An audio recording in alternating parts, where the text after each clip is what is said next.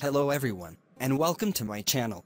In this video, I explain to you how to prevent your hard drive from going to sleep in Windows 11.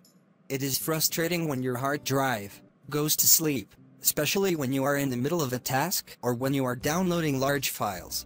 By adjusting the power settings on your computer, you can customize the time it takes for your hard disk to enter sleep mode. This way, you have complete control over when and if you should enter a low power state.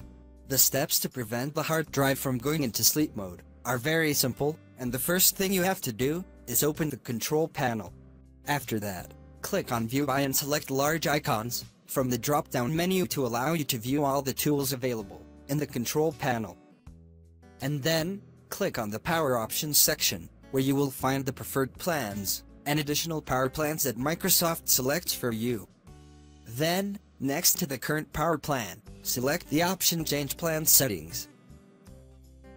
Then, under the plan settings, click on Change Advanced Power Setting.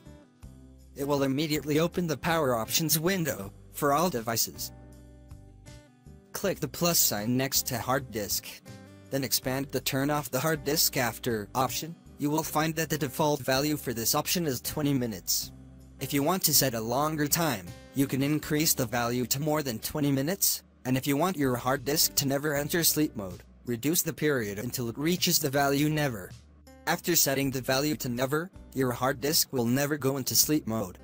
Because the value became never, and thus the sleep mode settings on your hard disk were changed. You can also modify the value whenever you want with the same steps.